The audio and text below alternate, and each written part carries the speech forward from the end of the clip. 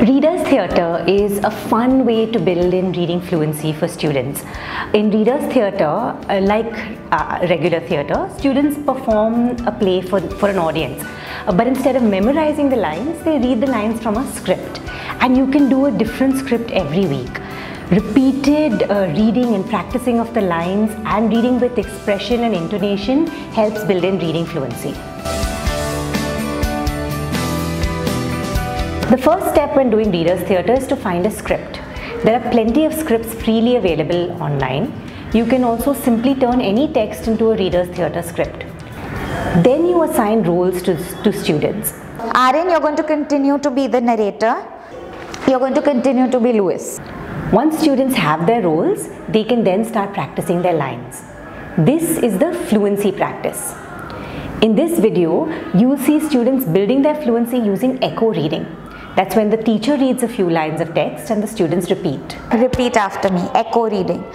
This is Charles Dodson. This is Charles Dodson. Louis is standing at the podium with his father and mother, exchanging angry glances with each other. Louis is standing at the podium with his father and mother, exchanging angry glances with each other. Father, why can't my son speak like a normal person? Why can't my son speak like a normal person? Louis, I'm sorry, father. I'm sorry, father.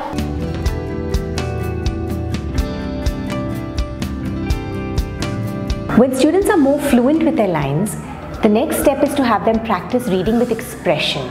When I say expression, not only expression of your face, but expression in your voice. So if it is a question, it has to sound like a question. Pay attention to pauses, intonation, speed. Let's dive down the rabbit hole to know what his world was like. Let's dive down the rabbit hole to know what his word was right. Whole church is waiting. Speak. The whole church is waiting. Speak. Pause where I am pausing. Okay? And so on this great day, given to us by our Lord and Savior, Jesus. Try pausing. And so on this great day, given to us by our Lord and Savior Jesus. Excellent.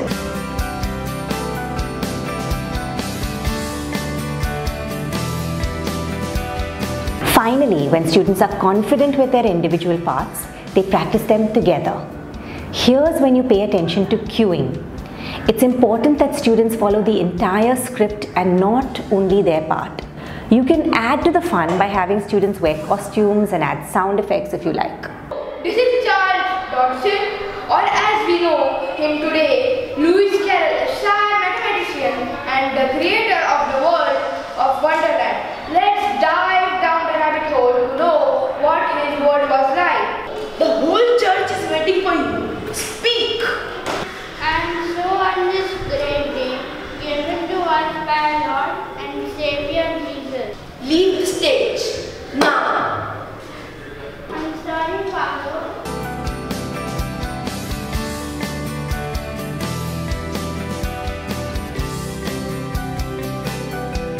It's great to see so much of improvement in their reading abilities. The words that they would struggle with earlier, they now read fluently and with expression, and it seems like they're having so much fun.